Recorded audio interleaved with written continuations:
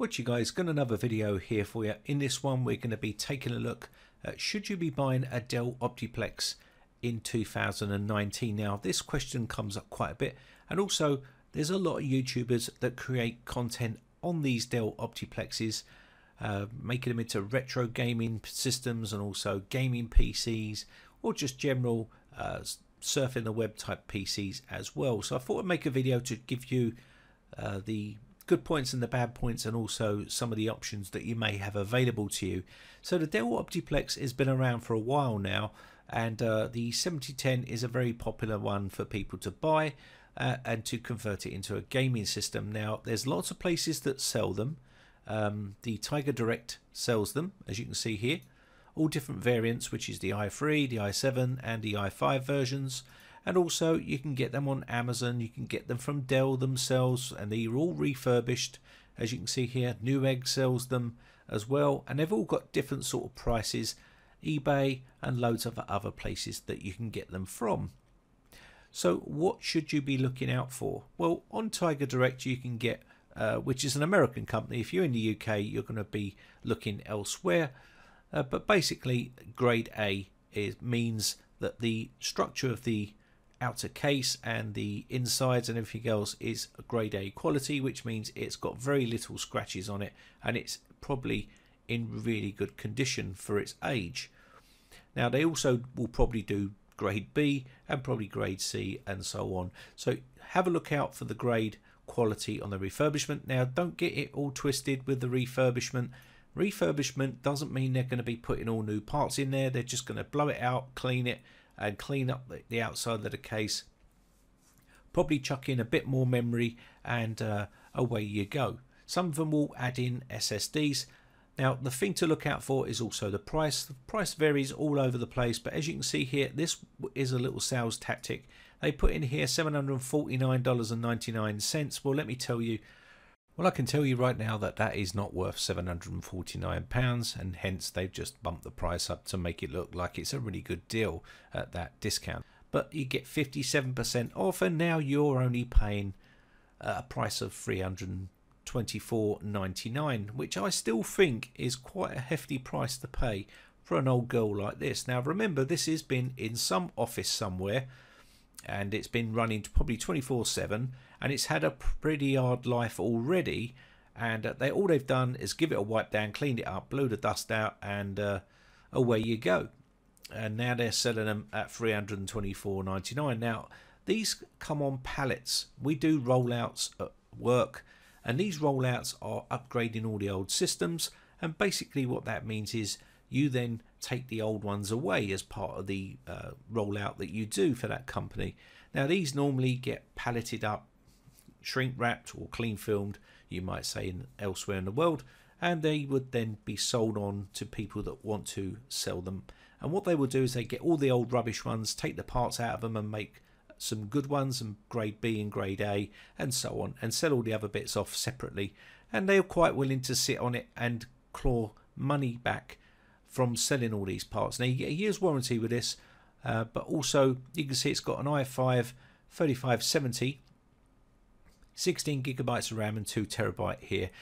If you want to play games on this, you are going to need to put in probably a power supply and also a graphics card. Now whether you buy a second-hand graphics card or you've got a brand new graphics card that you want to buy, it's entirely up to you. But again, just bearing in mind that this is already $324.99, this is going to start to bump this up to quite a considerable amount of money. As soon as you start putting a power supply in there, and also putting a graphics card in there, and then also you're probably going to want to put an SSD in there to make it a lot faster, and then clone this Windows 10 Pro 64-bit over onto the new solid state drive. So what do you get with your money once you've done all that? Well, you probably get less money in your wallet because it's going to cost you a few quid to do that. But is it worth doing it? In my personal opinion, I don't think it's worth doing anymore at that sort of price. What's happened is YouTube has been creating content creators on YouTube make videos on this to make them into gaming systems, retro gaming systems and things like that, and this has driven the prices up, and of course it makes it very difficult to try and find yourself a bargain. Now if you can get one of these from a yard sale or something like that for 20 bucks, or you got one lying in your garage or something like that, then it's worth doing. But if you're paying this sort of money, then I would say it's not worth it, because you could probably build one for pretty much same price, if not cheaper. So let's take a look at some of the other options you got. Well, the smaller form factors are a lot smaller, but they're a lot cheaper. Now there's the ultra small form factor, and there's the small form factor. You just have to bear in mind the different sizes. Okay, now the small form factor is the one that I was working on a YouTube video which I created. The thing is with those is you do have to bear in mind that you're going to have limitations to what you can actually do with these types of systems. Okay, they're limited with the graphics card size, and you're also limited with the power supply that it draws in there. It's probably got a 250-260 watt power supply, maybe 270, something like that inside there, which means it's maximum capacity. And when you start putting a 1050 Ti in there, which is probably about the maximum you'll be able to get in this sort of system, you will be pushing it, because those cards are recommended to have a 500 watt power supply. You can get power supplies to swap out in these, but they are not cheap, and then that bumps the price up again. So these people know that, and what they're doing is very little to them. If you look at, say for instance, say Newegg, they've dropped a 250 gigabyte solid state drive in here. They've done a little bit of work to it by dropping these. These are probably a cheap Chinese brand or something like that. They've bumped the memory up to 12 gigabytes, and they do very little to it. They don't put a graphics card in there, and they don't do any of that stuff. And the reason why is because that will drive the price up, and they will have to charge more. So basically, they'll let you do that, and then of course that's going to hit you in the pocket. So let's take a look at the PC builder part here and what we can get. So let's take a look at this build here. This is a Ryzen 3 1200. And this is £55.97, and of course you've got the B450 motherboard in here by Asus, which is a really basic. I'm trying to keep it real basic here to try and keep the price down. Again, 8 gigabytes of 2400 megahertz. I know Ryzen uses the faster speeds, but I'm trying to keep the price down. 8 gigabytes is enough for just getting a base system running. 1 terabyte. Remember, this is all new stuff as well, not secondhand. It hasn't had a hard life like some of those old systems, which they did when they built them in 2012. This is a brand new system. 1060 6 gigabyte Jetstream palette graphics card here, and also a brand new case, which is from Deepcool. As you can see here, I've just picked a cheap case. You can pick whatever case you like, but again, much nicer looking case than the one that you're getting with the older system. So there's your options. Go through here, just dropped in a little cheap power supply, 80 plus certified. Now you're going to have to probably put in a power supply and a graphics card into one of these systems if you want to turn it into a gaming system. So let's just assume that you go ahead and buy those two products there. If you add those onto the price, that's going to come to a total of £478. Now remember, we haven't got an SSD in there yet. We've just got the graphics card and the power supply, and that comes to £478.87. The total of this machine comes brand new, £443. So already this is a cheaper deal by 40, what we got there, 40, 30, just say £30, £35, something like that, around that sort of ballpark. Okay, now what are the differences in specs when we look at the performance? So if we look at the performance here, this is a performance difference between the Ryzen 3 1200 and the i5 3570. There's not much difference, and the difference is that this is old and this is new, and there's not a lot of difference in the performance. Okay, you may be saying to me, oh well, there's a bit of a difference here. This overhaul would be probably okay on a single core, probably outdo the Ryzen 3 1200 on a single core, but on the multi-threading this will probably be a better multi-threading or multitasking type CPU, because this has 4 cores 4 threads, and the Ryzen 3 1200 has 4 cores 8 threads, and that's what you've got there. So let's take a look at some of the other options you may have. Well, what about if you went with the 1400, the Ryzen 5 1400? Now remember, these are first generation Ryzens, but they are still viable when you're putting them up against an old girl like we've just done there. I've not changed any of the specs here, and that comes in at £486. That is still in near enough where this is here. Okay, this one is slightly cheaper, but it's only by a few pounds, couple of pounds. But now you're talking a different kettle of fish, because the 1400 outperforms that processor right there, and it's all brand new. So let's take a look at that option there. So we can see now the Ryzen 5 1400 compared to the 3570. You come down here, you've got 8 meg cache, 6 meg cache, 4 cores, hyperthreading, yes, hyperthreading, no, overclocking, yes, overclocking, no. So now we can even overclock this, and we can start pushing this, and it will smash that i5 old 3570, no problems whatsoever. So as you go through here, you can see the general setup of this. You can see the performance here.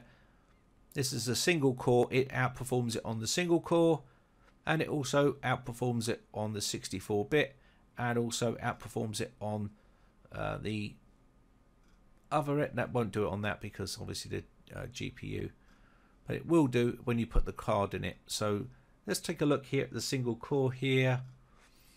Multi-core, you can see once it starts getting into that multi-core, it starts burying that CPU, and this will start to bottleneck when you start putting cards in there, because it will be running on a slower slot, you know. So basically what you're getting with the modern day system is upgradability, much better performance, and it's not going to cost you a lot. A lot of people don't tell you that on YouTube because they're content creators and they're just creating content that's interesting to a lot of people. But depending whether you're doing it as a project or you're doing it for you know, for a system, if it's for a main system and you're spending money, do not buy them at that price. It's not worth it. If you can get them for 20 bucks or you can get them given to you for free, then it's still a viable project to do. But just bearing in mind, if you've got a card lying around or you get one second hand and you get it cheap, it's still worth doing. But to a degree, once you start spending money, it becomes a bit pointless in 2019. Now there is the Ryzen 2600. Now you're jumping up the food chain, and it will really make a big massive difference. And the price difference here is not vast amounts of money that people may be thinking. The same specs a system with a 2600 is only 525 compared to 478 pounds. So penny wise, pound foolish is some people, but you know, it's just, for me, you might as well just go and buy this and go ahead with the 2600, spend a couple of extra quid, and it will smash that all over the place. This is a 6-core processor. It's a very powerful processor, and it's modern day. Okay, you will need to probably get some bit of more RAM in here, because this has only got one 8GB stick of DDR 2400, but to be honest, and it ain't running on dual channel. If you wanted to do that, you could get 2 4GB sticks if you wanted to really push that sort of difference there. So let's go ahead and do that. So now I've just changed the memory here to this one here, which is 2 4GB sticks at 3000, and this will then obviously push the price up an extra 20 quid, but it's well worth doing in my personal opinion. You can see here that's 456 for the 1200, and if I did that with the other ones, it would be better, a much better memory for that. And you could do that on the other systems as well. Now again, it's entirely up to you what you do, but if you want to even go down the route of not buying a GPU, you can always buy the Ryzen 5 2400G, and even then that's a Ryzen 5 processor.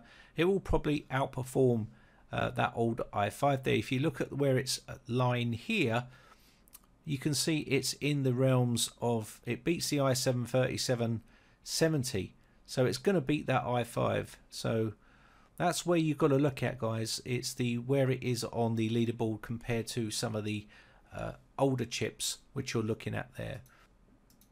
So on a closing thought, would I go for this machine right here at this price point? No, it's too expensive. And the reason why I say that is because, and this is nothing against Tiger Direct, this is just basically a price that you can go. You may be able to find it cheaper, but it's pretty much been driven up by supply and demand, and a lot of people want them because they're watching YouTube videos. But there is better deals out there, building your own brand new with new parts and everything else. You get warranty, new parts, upgradability, much more powerful. It's a no-brainer really.